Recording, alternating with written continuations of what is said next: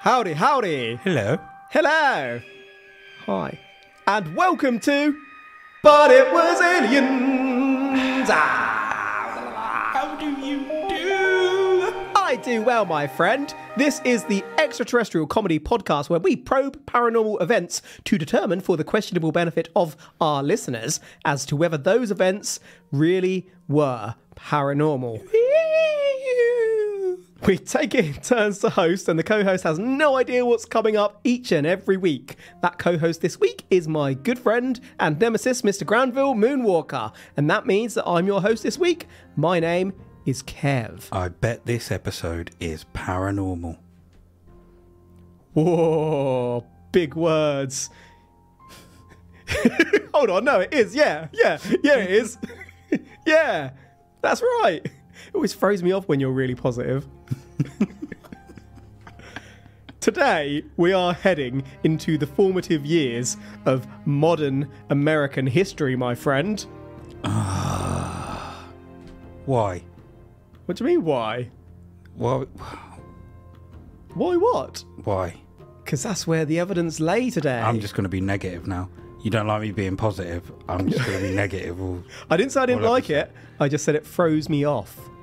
Puts me off my game. Okay, fair enough. So what have you got for us today, Kevin? Well, we can't really cover today's subject without first giving a little explanation of their father. Aaron Burr, sir. I am your father. No.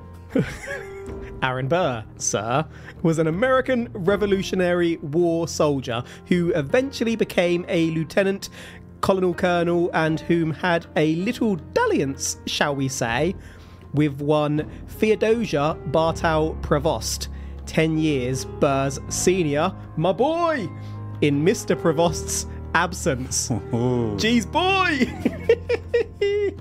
You see, Mr. Prevost was married to Jaaaaaaaack Marcos Prevost, who was a British soldier, and whilst Mr. Prevost was away fighting the future Americans, Mrs. Prevost was offering the family home up as a meeting and resting place for those same revolutionaries Mr. Prevost was fighting.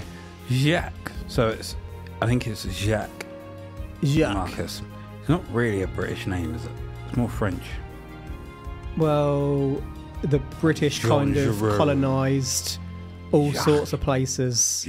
America, Canada, which had a French influence as well. So basically the British, the French and the Spanish were out there causing havoc. The Dutch to an extent as well. Anywho, the home was called the Hermitage in Hohokus, New Jersey. Mr. Prevost died in 1781, 2 years before war's end. Burr and Mrs. Prevost, openly together by that point, were married within the year, at which time Burr was about 26, and together on June the 21st, 1783, the happy couple had one daughter, Theodosia. In 1791, Burr, sir, was elected to Senate, beating out his predecessor and Alexander Hamilton's father-in-law, Philip Schuyler. Burr, sir, would run for president in 1800, losing out following a tie and vote to Thomas Jefferson. And it is this tie that resulted in separate ballots for presidential and vice president in future elections, president and vice president, that is. The tie only really occurred because voters at that time originally didn't specify which participant they wanted as president and which as vice. Bit of an oversight, but hey ho. Did they have a little duel to count their gloves? They didn't. Fisticuffs. Well, as many know, due to the musical, Alexander Hamilton would scupper Burr, sir. At several points, their paths would cross, ultimately leading to a duel during the final year of Burr's vice presidency, in which Burr, sir, as vice president, fatally shot Hamilton. Dueling was illegal, and whilst Burr, Sir, was never prosecuted for this, it did ruin his political career. Burr, Sir, was arrested on charges of treason in 1807 around an alleged plot to create an independent country in southwestern USA and Mexico with either a workforce or army of 80, but Burr, Sir, was acquitted. There was no evidence. Burr, Sir, eventually fled the United States for Europe in 1808. People were burning effigies of this man. Burr had to go. Sir. This is unrelated to anything, but Burr was a massive womanizer and loved sex workers, keeping records of such visits, including how much Burr paid them. He be shagging, he be shagging. I've still not watched Hamilton. I know, it's mad. I'd have thought that would have been quite up your street, considering you've listened to many of the songs. I've listened to the whole soundtrack, I have it. Just haven't watched it. You should sit down one night and treat yourself. I will one day. Do you know how many times I've said that? At least 3 times on this show. And about 200 in real life. Real life. Like the show's not real life. The show is fake, people. You aren't really hearing this. It's all in your mind. This is your internal monologue. Sign up for the patreon.com / when it was aliens. Why would he keep a record of how much is paid each sex worker? Either he just loved the sex work, or this man was like the accountant of all accountants and wanted to count every penny. I'm going for the former. Do you reckon that's how he rated which ones he liked the best? Once he'd had an experience, he'd check his book, see who comparable he had paid to what level to determine how much he was going to pay that one. Or you weren't up to the standard of Hairy Mary, so Maybe. You're not going to get how much she got, but you were better than Dirty Sharon, so... Maybe that was his bonus, because there's no way, surely, they are having sex without him paying first. So surely he must have paid something. Oh, in advance. And then, yeah. Well, maybe he did it on like a performance agreement. You get 25% now. I'll decide how much you get on top of that, up to this amount, depending on how good you are. And then that's his record. I paid this lady 2,000%. She must have been good. I need to track her down. He'd go in the local pubs and advise the locals as to which ones to go for and which ones to avoid. Oh, Bruce, man. Bruce given is... all the wrong information. Right. It's mad, isn't it, to think completely off that topic, that politicians would just duel back in the day. Like, imagine today, although perhaps we're not too far away from that with... I'm trying to find out why it's illegal. What, to duel? Yeah. It's murder. I mean, if you both accept, like... Yeah, but murder is still a crime, regardless if the other person agrees to it. In most countries, at least. You're like, nah. Let's have a duel. Is it though? To the death. We've both agreed. We've both signed. They have a duel. Gentleman's agreement is what they had. Exactly. And then Burr, sir, with that pistol, was like, bang. Burr absolutely was. There's a lot of debate over whether Hamilton actually shot at Burr or not, because Hamilton's bullet went up in the air, and it's not clear whether that's because Burr hit him first and it knocked his aim, Ooh. whether he's a shit shot, or whether he was doing the honourable thing to do in a duel was to waste your shot and hope the other person wasted them too, so you're both like, okay, shake it and move on with life. You're both alive. So it's not clear. But Hamilton did have his spectacles on, which if you were going to waste your shot, it's a Han Greedo moment. Why would you put them on? It's like Han Greedo, who shot first? Oh, Han shot first. Absolutely, Han shot first. So, who's Han in this scenario? Burr. Burr is Han. Aaron Burr's daughter, Theodosia Burr, named after her mother, was born in 1783, as we said. These were revolutionary times. On May the 18th, 1794, at 47 years of age, Theodosia's mother, Theodosia V1, passed away when Theodosia V2 was 11. Burr, sir, was a doting father and firmly believed that young women should receive the same education as young men during the time period. Burr, sir, continued a thorough education for Theodosia, as both parents had initially instigated, and surviving correspondence between the two, in the form of thousands of letters, evidences a very close relationship as long as they lived. Hamilton had actually targeted Burr, sir, years earlier for supporting the concept of intellectual equality between men and women, by the way, and Burr, sir, was a massive supporter of equal rights, regardless of heritage, which may have been part of the reason for his alienation from other founding folks of America. That and the fact that Burr, sir, may have tried to create his own country. Theodosia would grow to be an intelligent person and in 1801 would marry landowner Joseph Alston. The couple were the first recorded couple to have taken their honeymoon at Niagara Falls. In 1802, splish splosh motherfucker, the couple had a son who they would name Aaron Burr Alston. Theodosia would accompany Aaron Burr, sir, to Ohio in 1806 and indeed would support Burr, sir, at the treason trial during 1807. As we know, Burr, sir, fled for Europe shortly after and Burr, sir, was gone for 4 years. Fleeing is allegedly, truthfully, the action of an innocent man. I mean, if someone's trying to kill you, yeah, get the fuck out. Exactly, action of an innocent man. I know how you said. Don't really need to say that, to be fair. But the first recorded couple to take their honeymoon at Niagara Falls. Yeah. How do you record that? Well, first recorded. I'm leaving my answer at that. No, there could have been people before them, but it wasn't documented. Yeah, they're the first recorded, as in someone wrote down, or it's documented in letters that someone went there for it. I was about to say, how do you document a honeymoon? Like, maybe they took a photo in front of it, and there's no couple that took a photo beforehand. I was going to say, there's no official registry for honeymoons, is there? Maybe there is. Have you had a honeymoon? Never been married.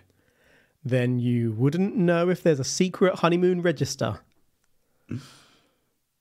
That is true. Do you know if there's one?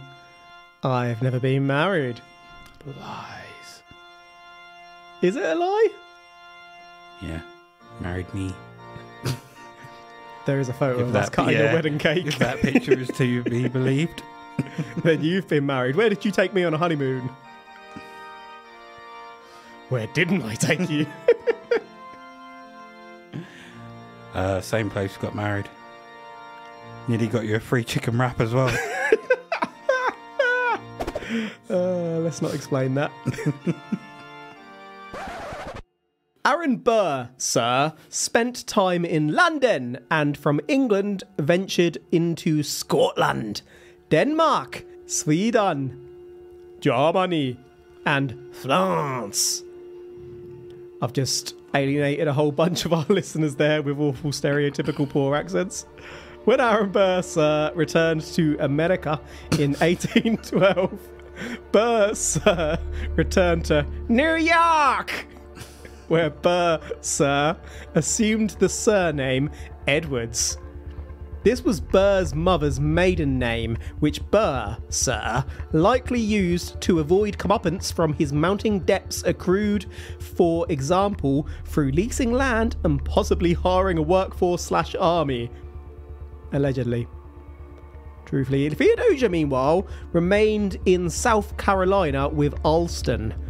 Being super close, you'd expect that Theodosia would return to Burr, sir, the moment he arrived back, but tragedy sadly struck, as tragedy does, when Theodosia's 10-year-old son passed away with malaria on June the 30th, 1812. The loss of Theodosia's son hit Theodosia hard, as it would anyone, but Theodosia became extremely unwell. Theodosia remained too unwell to travel until December 1812. The quickest yet easiest on the body way to travel from South Carolina to New York, some 700 plus miles, was by boat at 5 to 6 days travel. Even today, it's a near 2-hour flight.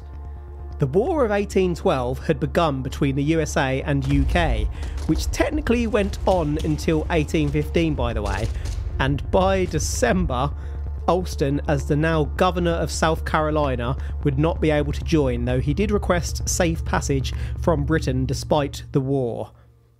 There remained rumour of trouble along the banks of North Carolina. Theodosia and a family friend, a trusted doctor who would keep Theodosia safe, eventually set off on the schooner Patriot for New York on the 31st of December 1812. So 5 to 6 days to get from South Carolina to New York. Yeah. 2-hour flight today. Yep, America is big. Can you imagine, like, if people that were alive then got brought back to life now, and they're like, yeah, just going to do this in 2 hours. Like, what sorcery is this? What? Witch! We must duel! Do you think you'd win a duel What kind of duel? against someone from that time? What, a gun duel? No, literally just fisticuffs at dawn. You're losing, son. What makes you say that? They're rugged back then. Yeah, but We're they're soft. honourable as well. You're saying you're not. Not when it comes to Bro's duel. hand in his eyes. I'm honourable unless it's life and death. If it's life and death, I'm kicking people in the nuts. Sand in the eyes, kick to the balls. Yeah, I'm biting. I'm a biter.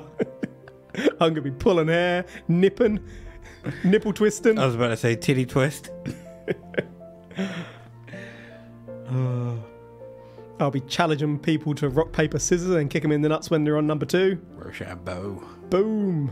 I'm going to give him a swirly. Also, people were smaller in the past than they are today. So I might have been Kevin the really tall in this time period. You're a giant now, so fucking hell. They'd be shocked. Oh my god! It's King Kong coming over the I hill. think the Statue of Liberty is moving.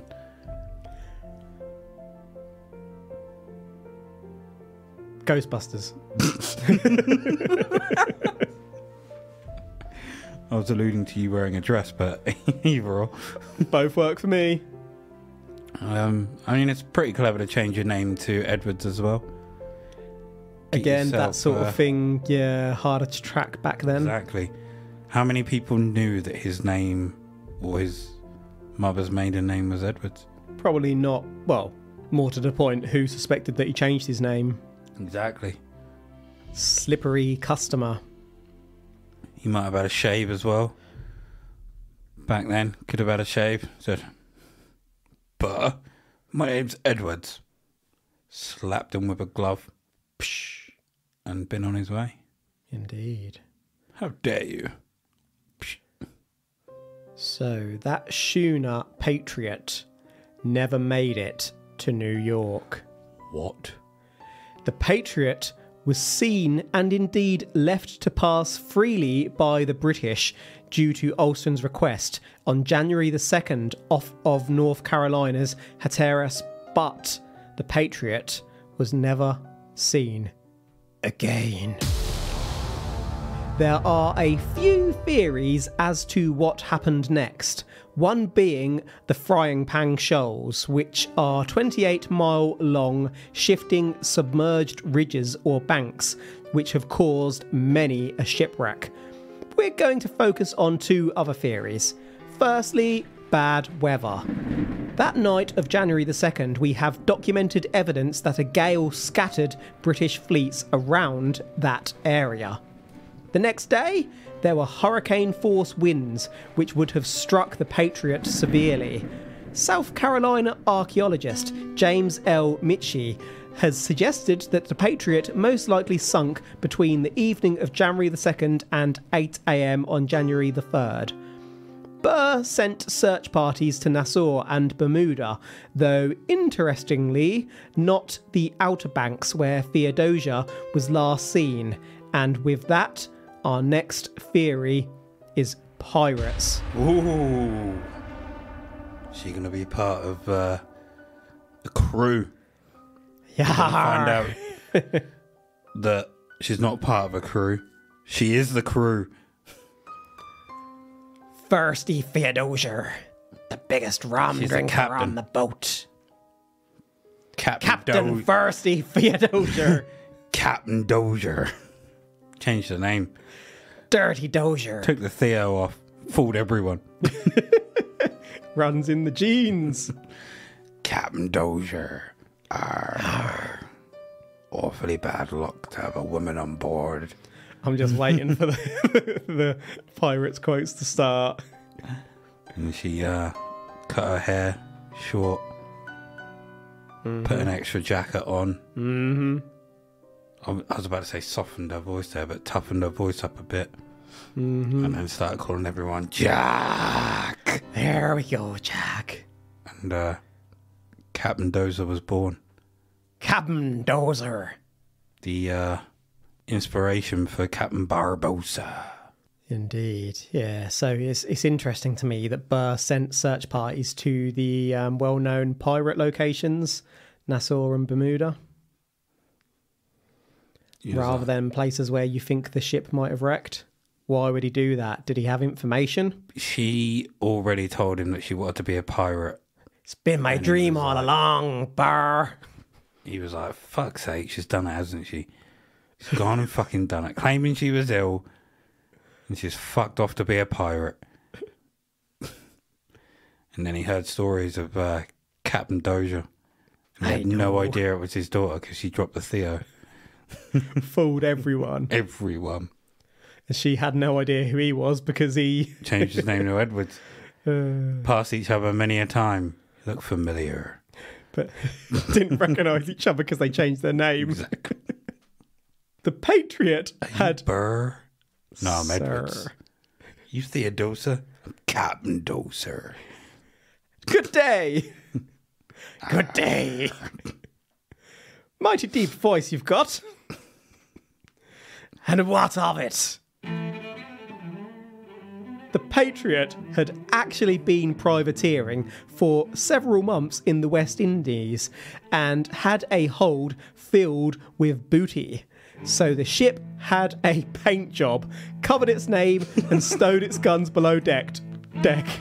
Nobody would know. Had a paint Change job. the name. Change the name. No one knows. It's a theme. Pirate Dominique, you, aka the Bloody Babe. Second in command to Captain Dozer.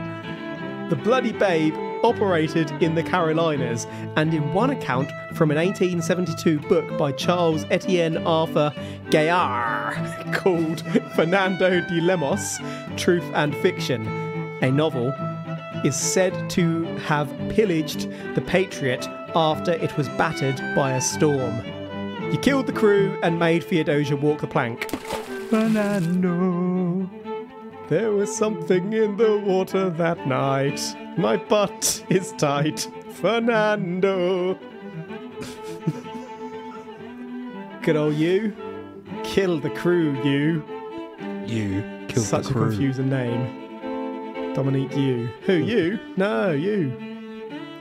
At this time, a nefarious group of crooks called the Carolina Bankers would prey on nearby ships.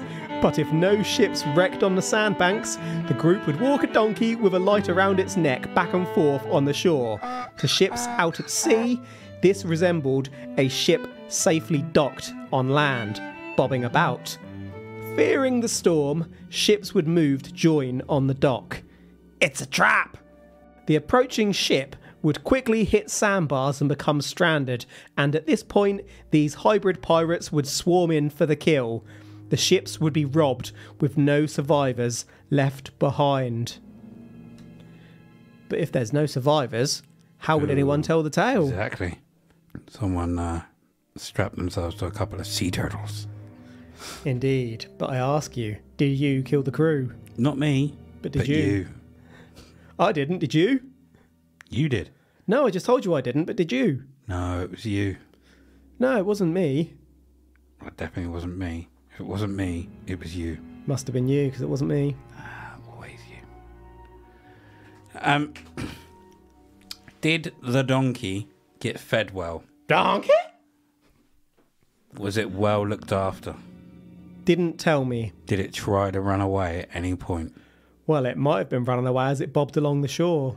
Because if not... That kind of did its job anyway. This donkey's a pirate. Donkey pirate. Part of the crew. Absolutely, donkey is a pirate. They confirmed. After this donkey. Had an eye patch. Brought them more riches than they could imagine. Buried the booty for later discovery and expenditure. It was a lucky donkey. Donkey. Donkey? Newspapers later reported of deathbed confessions, for example, from an alleged member of the Carolina Bankers in the Alabama Mobile Register in 1833, who said that he was involved in the taking of the Patriot for the effects, murdering all. There were a few other claims, such as a noblewoman washing up on shore in 1813 and being buried as claimed by Mr. J.A. Eliot of Norfolk in 1910. Mr. Eliot, get your freak on. There were another 2 confessions from pirates at point of execution in Norfolk during 1820. In 1833, pirate Old Frank Burdick gave a similar claim of murdering Theodosia and crew, specifically stating that Old Frank was the pirate to hold the plank for you, aka the Bloody Babe, as Theodosia walked it. Captain Dozier, no. Old Frank said that the noblewoman asked for news of her fate to be passed to her father and husband, and stated that the pirates left a portrait of the woman behind. Who drew it?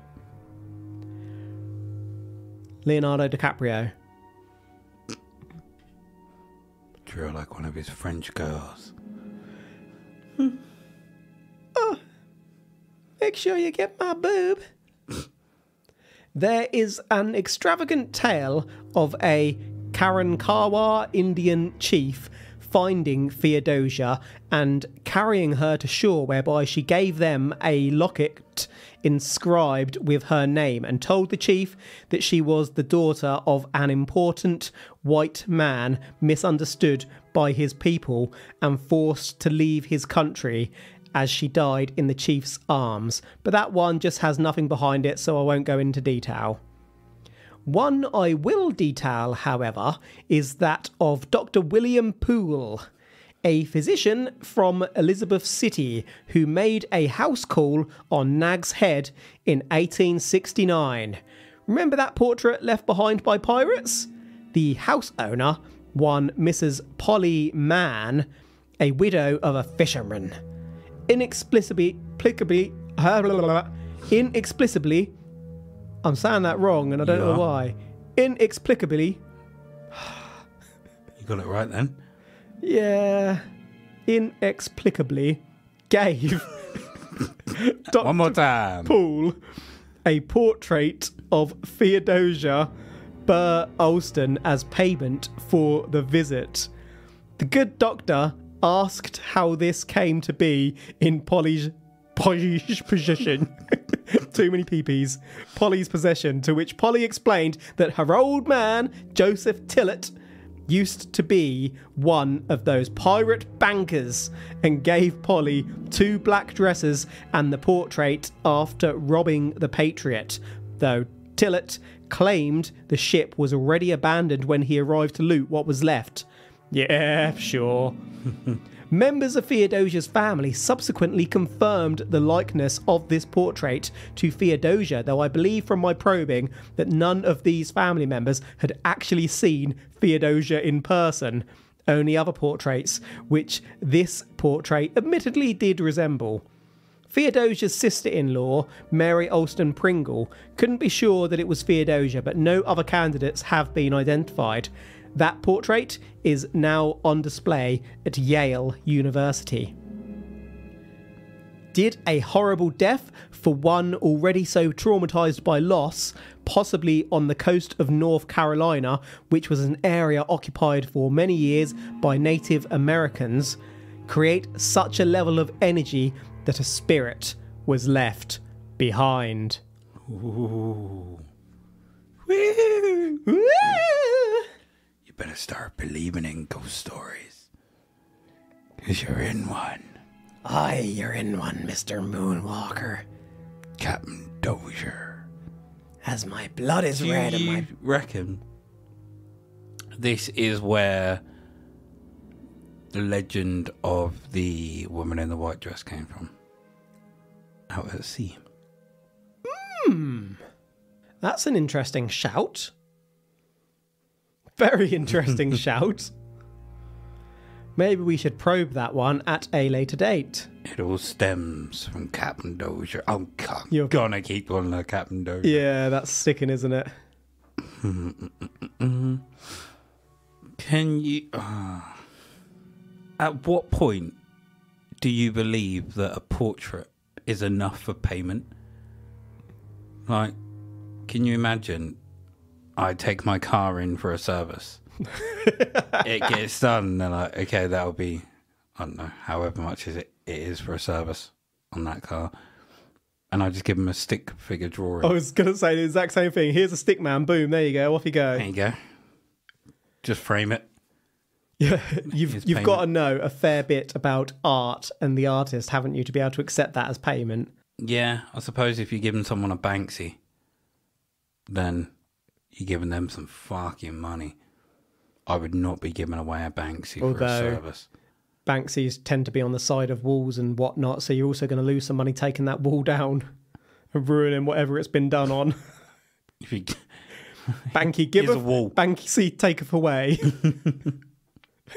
Here's a wall with a stick man on it, worth hundreds of thousands. So yeah, I don't know why she just believed that this photo would be enough. Was the was it a doctor Someone was. that went to visit? She paid the doctor. Dr. Paul. Yeah. Yeah. If I was him, I'd be slightly miffed. But I better give me some money. Do you reckon the doctor turned up having been called in general, like back in the day? Or do you reckon the doctor went around knocking on people's doors trying to score some business? You need some medicine? How's your legs? Let me see your foot. You go and tell the doctor, or you get someone to tell the doctor you're ill, and then like 4 days later the doctor arrives and he's like, hi! And they're just dead. Shit. Takes any portraits they've got. I'll take this for payment. It's a call-out charge. Picture the scene. Picture.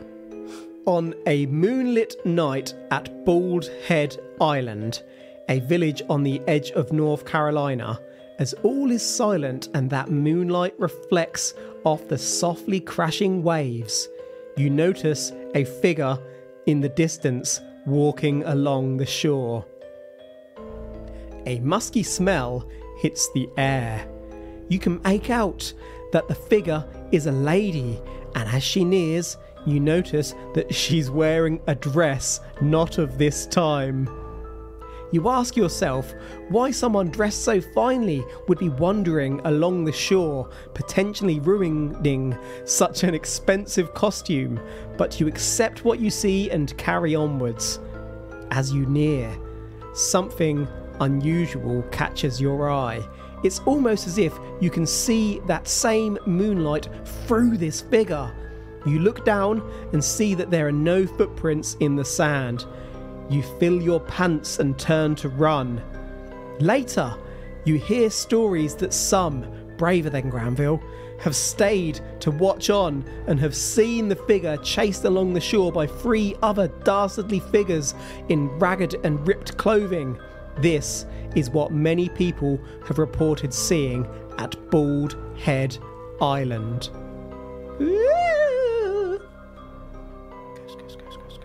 Now, I would probably fill my pants and run. But Granted. at the same time, I think if the figure looked at me, I'd be too scared to run. Would you though?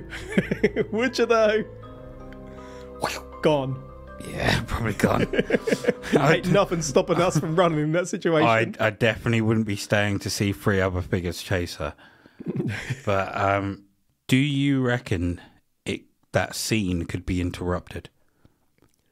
Or it plays out regardless? Yeah. Like, imagine you see that and you shout like, "Oi!" And then they stop. Every single one of them stops dead and they all just turn in sync and look at you. I mean, at that point, I'm shitting and running. Yeah. But double filled pants. Imagine you do that and they don't, and then you just watch them disappear. Mm-hmm. I wonder how that played out.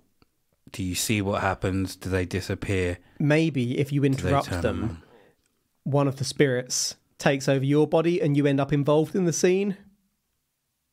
So you just end up running down the beach or the shore. You're either chasing or being chased into the water, and potentially you could drown yourself if you don't come round. Depends how she died. Oh, no.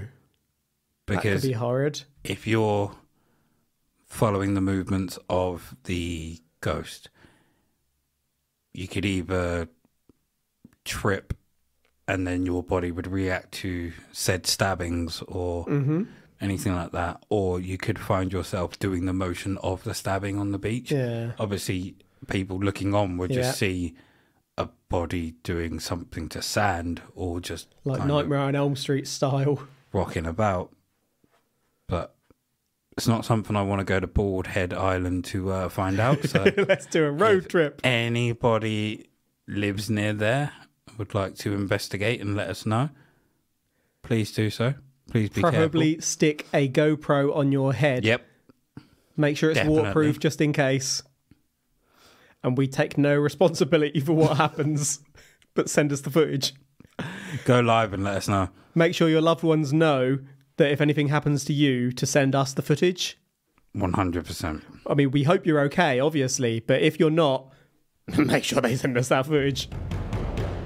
The spirit of Theodosia has never spoken to anyone.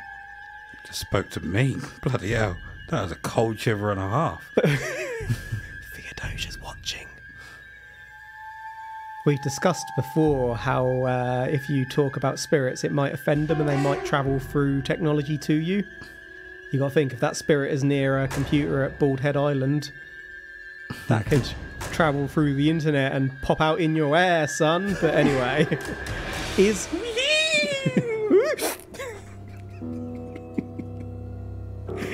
Theodosia's business to be forever unfinished as she longs to reunite with her father. Has Theodosia been twisted with time and now become hungry for revenge? Is Theodosia perhaps not even aware that she has passed, left to repeatedly wander the shore, looking for New York night after night? This is the tale of Dear Theodosia Burr, sir, the Bald Head Island ghost.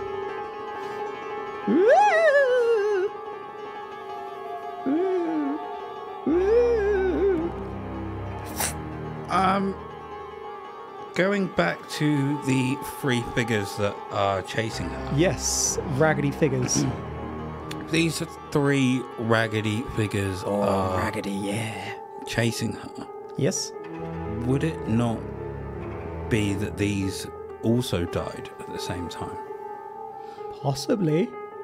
Otherwise, why would we see 3 figures chasing her? 2 reasons are coming to mind. I hope I don't forget the second while I was talking about the first. The first, maybe they regretted this action for life, and because they were sinned, it's punishment in death to have to relive your sins and things you regret over and over if you were a bad person, like a form of hell. Mm-hmm. Or maybe they were caught and murdered, as many pirates were, and Therefore, this was their last significant action. They were in the area. They know Theodosia's there. They're trying to get her every night. Maybe we're just seeing her loop. Maybe. Her last Maybe, actions. yeah, rather than ghosts in the traditional sense. It's just a loop that replays every night because something bad happened in the area. And that bad juju is just showing the loop. Mm-hmm. Until some good juju is done in the area and takes over the energy. So, put that GoPro on your head, dear listeners in the area of Bald Head Island. And go and do some good stuff on the shore. Real good stuff. But don't break the law. No. If you do, you're wearing a GoPro, you are buggered, my friend. Buggered. But make sure you send us that footage. We won't profit off it. We may upload it as a special feature on patreon.com. But it's for your benefit. 100%. That is actually it today. So, in summary, we've today covered Theodosia Burr, Sir. To cover Theodosia, we first very briefly covered Aaron Burr, Sir, reminding ourselves that Aaron Burr, Sir, was a revolutionary soldier and nearly founding father who was banging a host, providing shelter to the revolutionaries whilst her husband was away fighting those same revolutionaries. Burr, Sir, and Theodosia V1 had a baby, Theodosia V2, and were intelligent, doting parents. After Theodosia V1's death, Burr, Sir, ensured a full education for Theodosia, who was pretty much his best friend. Burr would go on to famously high noon Alexander Hamilton in a duel over years of disagreements and differing views, which would see Burr's political career spiral downwards. Burr would possibly seek to start his own independence with a small army in the West and Mexico and was tried for treason but acquitted. Burr fled the United States in 1807, leaving Theodosia behind. Theodosia had married in 1801, honeymooning at Niagara Falls, and had a son in 1802. Burr returned to America in 1812, settling in New York, under his mother's maiden name as the Honourable and Trustworthy Aaron Edwards. Theodosia, though, lost her son to malaria in June 1812 and was too unwell from this event to travel to see Burr until December. When Theodosia finally did set off on the last day of 1812, Theodosia was never seen again. There was reportedly very poor weather and storms, and archaeologists have suggested that it is likely that the Patriot ship carrying Theodosia shipwrecked during early January 1813 in poor weather, possibly involving underwater banks. The Patriot had been privateering prior to this journey and may have had booty within. Booty? Did this attract pirates? We covered several deathbed confessions aligning which may indicate piratical involvement, and indeed we are left with a possible portrait of Theodosia that does support this claim. Did the Carolina bankers, the Bloody Babe, and old Frank Burdick murder Theodosia and crew, even making Theodosia walk the plank? We know that horrid experiences and deaths have been linked to lingering spirits, and today, visitors continue to see the spirit of Theodosia Burr Alston on the shores of Bald Head Island. We covered the typical sighting of Theodosia. We didn't cover this, but just for closure, Aaron Burr, Sir, would marry a widow again in 1833, one Elizabeth Brown Jamel, but Burr piddled away her fortune on his pursuits, and Elizabeth divorced Burr on the grounds of adultery 4 months later. Man loves sex. Burr died on the day the divorce was granted on September the 14th, 1836.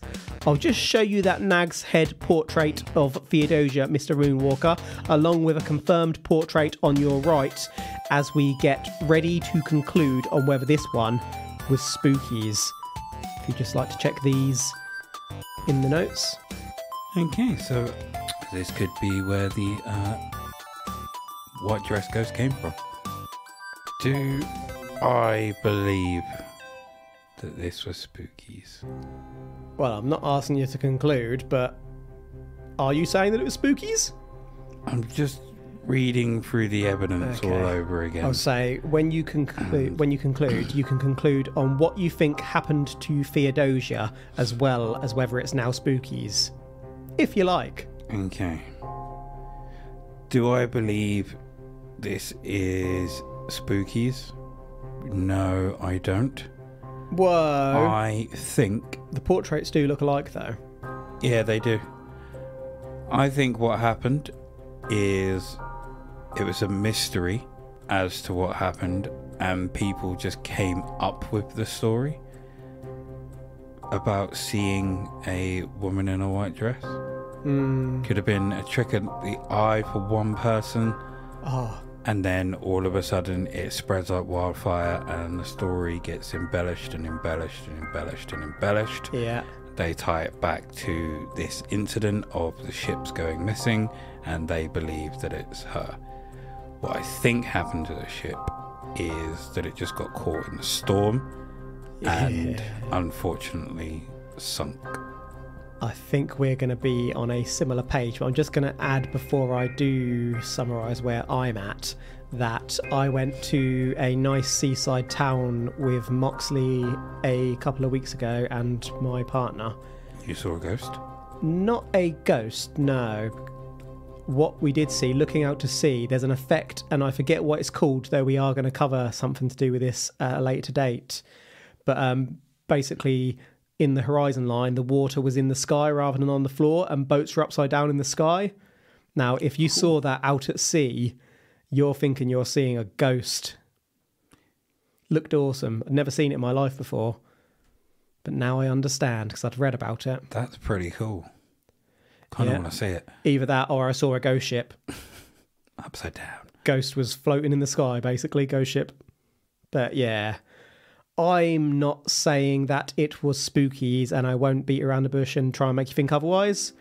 This episode, we know by now that I love covering historically accurate cases and basically making the whole episode a history lesson before sprinkling some paranormal juice on top, and that is exactly what I did here. We don't know what happened to Theodosia, and even if a wreckage was found, we probably never will now. We don't know exactly what Theodosia took with her on the boat, so we can't verify if she took a portrait to give to Aaron Burr, I guess. Who knows? That leaves us with no option but to take a leap of faith as we're forced to conclude, and for me there isn't enough evidence to say that it's spookies. I do think that the ship wrecked, but I also do have a suspicion that opportunistic pirates were involved.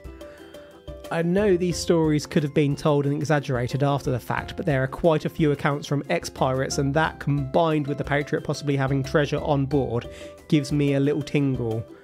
So yeah, I think they probably wrecked. Maybe people tried to abandon ship, and then pirates found the empty ship and looted it, and that's a good point. Added their own tales on to make them seem like big bad pirates, when actually they just chanced upon a ship where people had abandoned, thinking they were going down in the storm. Yeah, because there was the one pirate that said the ship was already abandoned. Yeah, and just took things from and it. now I queried that at the time. Of course, you're going to say that, aren't you? But maybe that pirate was actually the honest one and the others weren't. Yeah. Those damn bankers. Any final thoughts from yourself, Mr. Moonwalker, before we close out? None. Then that is a wrap for today.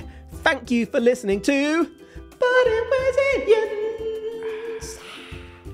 If you're interested in supporting the show, there are a couple of ways in which you can do this. You can get your hands, feet and other areas on our official But It Was Aliens merchandise by heading on over to butitwasaliens.co.uk, okay? And checking out our store, where we sell a few bits and pieces ranging from clothing and mugs to a drinks coaster. Another way to support the show can snag you access to our bonus episodes, aka Side Probes, where once per month we investigate a non-alien event at times too wild for all but the most hardy of side probers to hear. Head on over to patreon.com/ButItWasAliens, and if you want to hear what that's all about, stick a few pennies in the pro pot and support us to continue doing what we do. If you've got suggestions of future cases for us to probe, you can drop us a message on the X Twitter @ButItWasAliens. Or you could leave a message in our Facebook group, Extraterrestrial Towers, a publicly private secret group you should tell all your friends about, connected to the But It Was Aliens Facebook page. Mr. Walker is giving me a very funny stare. I can't work out. He's about to interrupt me if I stop talking, so I must not take a breath at all. I must keep on talking. That is it for this episode, so until next time! I really hate the fact that they've changed Twitter to X. You could just shout, X Twitter! Or you could do it exactly as you always did. Until next time. That's my pants filled. Did pirates refer to their booty as booty? The truth is up there. #Pride.